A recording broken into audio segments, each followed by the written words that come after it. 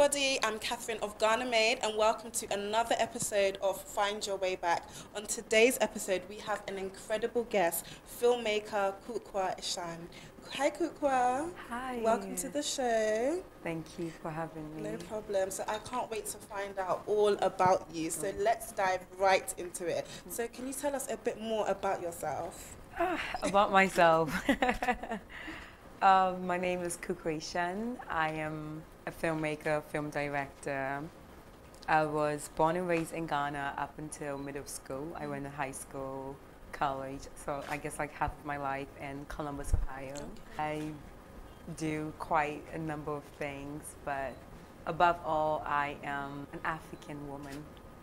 Amazing. I love that. So you said you spent half of your life in Ohio. Yeah. What was that experience like? So, I was younger. I went to high school. That was, you know, the African booty scratcher era, where it wasn't cool to be African. Right. When I was in high school, so that was really hard. Also, to transition from Ghana, you know, the mentality, you know, just growing up in Ghana, moving to Ohio wasn't easy, but yeah. It was hard. It was hard. But I got through it. You got through it. I did. And look at where you are now, and we will also dive into that. So when did you move to Ghana, and what was that transition like for you? You know what's funny?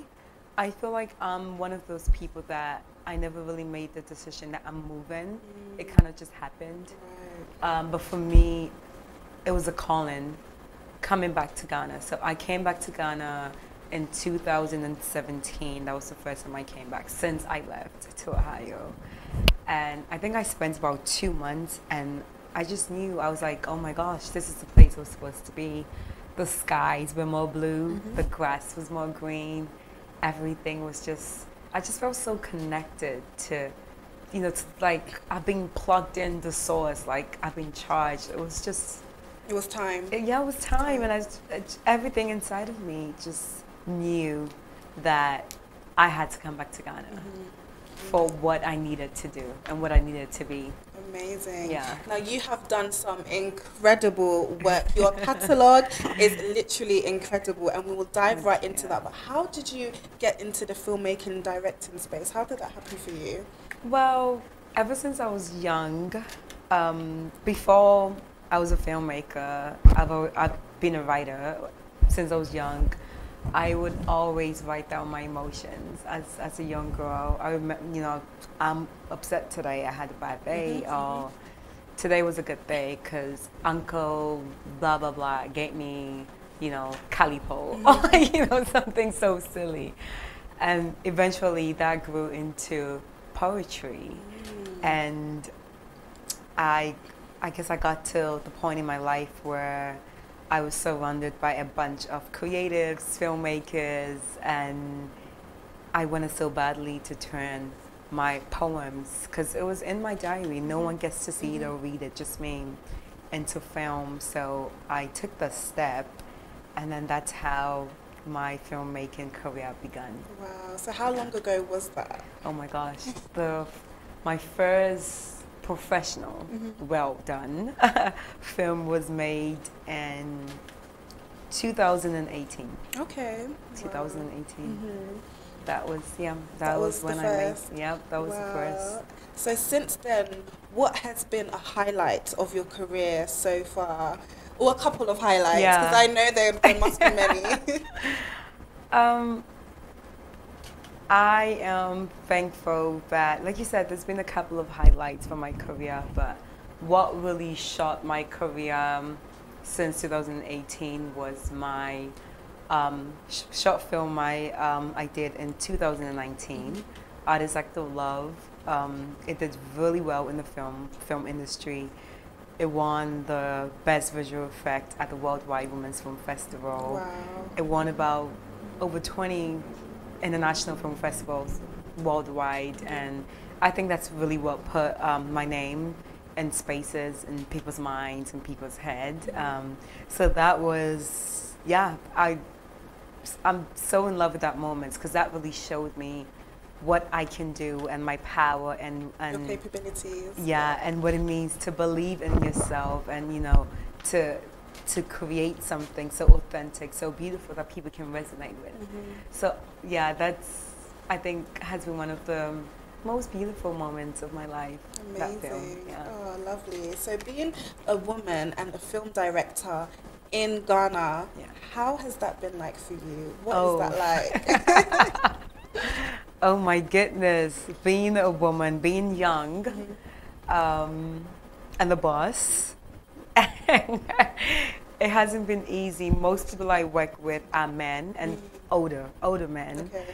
They've been in the industry many years. Most of them have been to, you know, NAFTY. They have degrees. They've, you know, studied film. One, you know, they used to edit in the dark room with, you know, for old equipment. So I think that it's really not easy to, I guess, you know, this young girl comes out of nowhere and, you know, has the project and the money to like hire people, bring people together to tell stories. I think eventually it was like really hard, but as time went on, I found my tribe, my team, the people that will understand, people that will love my mind, respect me, and be on this journey with me. So I'm thankful, but it's definitely not easy. It's not easy at all. It's not. So how did you put yourself out there? Did you already have family and friends back home that were willing to put your name out there as well? Or did you, you know, sort of go around and do all the work? How did that happen?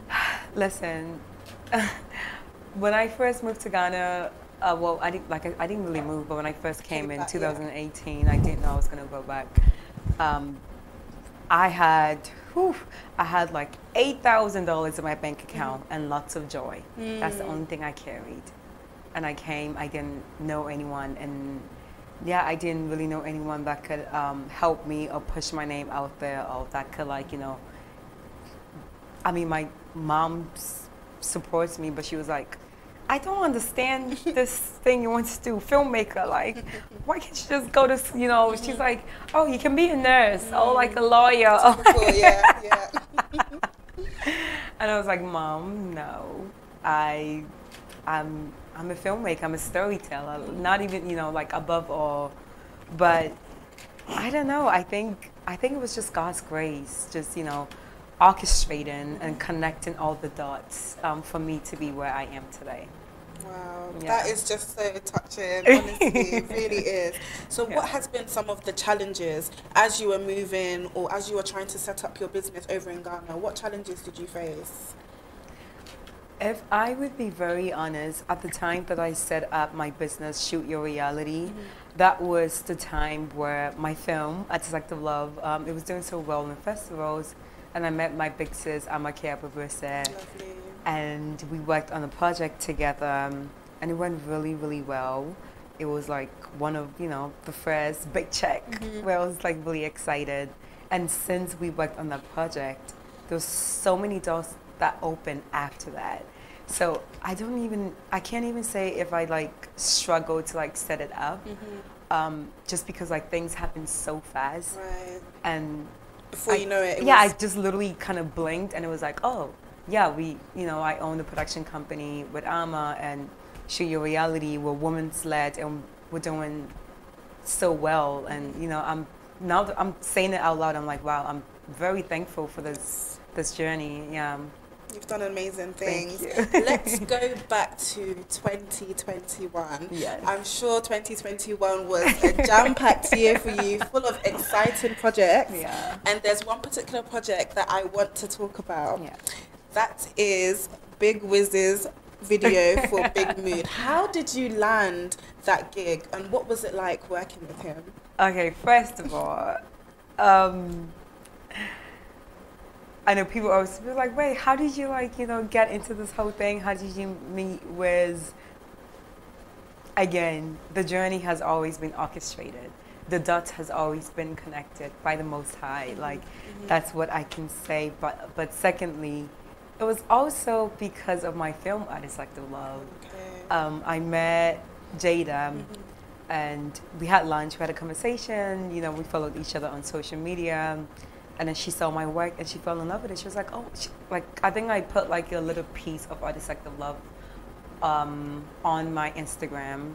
I think it was out on, it was out on TV, and I was like, oh, everyone can watch it now, blah, blah, blah. And she had me send her the full link, and I think she sent it over to Wiz, and Wiz fell in love with it. And then they're like, oh, come to the house, we want to have lunch. And then I went over, and it was just beautiful connection with Wiz. Like, it was orchestrated. Amazing, orchestrator. I think that's been the key word that I'm going to take away from this, orchestrated. Following on from that, what advice would you give to someone in the diaspora with big dreams like yourself who wants to move back but they're not sure how to maneuver? What would you say to them? I've been saying this for some time, and I really believe it. There is a certain grace on this continent, Africa, that you can't get anywhere else. If it's on your heart, and moving back is a calling. Not everyone can do it. Not all of us can move back, right? Only some of us can move back. And even the people that do move back, only some of us can make an impact. And stay, right? It's, only some of us can stay. Only some of us can, change the narrative with what we have. But I would say, though, there is a calling on this African continent that you can't get anywhere else. If I tried to do this in America, I would have failed. It wouldn't have. It won't work, because that's not where the grace is, is at. So if you want to move back, you're never really gonna be like, oh yay, I'm ready. I have 50K now. I can move back. Get an apartment, pay for 2 years. It's never gonna happen. I think just make that bold step, because no glory comes without sacrifice. And if you're scared to do something, that's how you know that thing can be so great. Every time you're scared to do something, it's a sign that there's greatness. There's greatness ahead behind of you. That. Yes. So that's like my advice. To take the bold step. You're never gonna feel comfortable, or you're never gonna be like, I'm ready. Everything is smooth. It's not gonna happen. Just come home, explore, experience, and just within yourself, just listen to God's voice. Right. If you're supposed to stay, what you're supposed to do. If not, just reconnect with the continent and take that grace back with you. Okay. So for somebody who wants to take the bold step and come back to Ghana and spread their wings, what would you say? Would you advise them to come for a while and go back, or just to come and make that move? Yeah, I think everyone's journey is different. Everyone's calling is different. Like I said, we all can come back, because I don't even know if there's space for. I think there's space for all of us, but it's just I don't see all of us, coming back. I think you just really have to, within yourself, actually, how badly do you need this, right? If you and people that have the calling, they know. You can tell when you have the calling to come back home. And if you're one of those people that have the calling, then nothing can stop you. I can assure you, you need to come back home. Whether it's for a Coachella or 1 week or 2 weeks, or whether it's for a festival or whatever the case is, you just need to make that bold step and come back and find out for yourself. Because I know people that have only come to Ghana for 3 days, 1 week, and it's been like there's been a shift in their life. There's this spiritual change, because you're connected, to the continent, to the source, something so much greater than all of us. And it's beautiful, So you would advise people just to take that step and believe. If you feel it, come back home. There's space if you feel it. Yes. Oh, amazing. So I remember I saw you working at Afrochella. Really quickly, what was that experience like? How was the day like for you? Oh my gosh. I think the first day of Afrochella, it was like a 16+ hour shift. So I couldn't feel my legs. Right. But you survived. Yeah, I survived. It was really, I felt really proud being a woman, directing, this major thing for this huge festival, being on stage to shoot, and just knowing that the people that have trusted my ideas and trusted me with, you know, my storytelling, my creativity, to be there to showcase, you know, Ghana and Africa to the world. It was a beautiful experience to be working. Phenomenal. You should honestly be so proud of yourself. Yeah, honestly, I know that I am. Do you have any final words? Final words. Well, if you give me this opportunity, maybe we might not end the show. But I think my final words would be like, as Black people, we are so powerful. The power and the magic inside of us that we hold, it's nothing to joke about. And I wish that when I was younger, someone would have told me that. I could have recognized it sooner, because this is like the best version of myself, but it's also just the beginning. So I'm like, it's exciting, you know, but that's only because I've been able to recognize the power in which I hold. And I hope that anyone watching this, you know, in the diaspora, any young girl, any, you know, Black girl that sees me can also understand that everybody has power in them that the world needs, and you just need to bring it out. What an amazing ending. Thank you so much for coming with your grace, your story. Thank you. It's been amazing having you. Thank you so much. Thanks for having me. No problem. Yeah. Thank you for watching this episode of Find Your Way Back. Don't forget to like, comment and subscribe.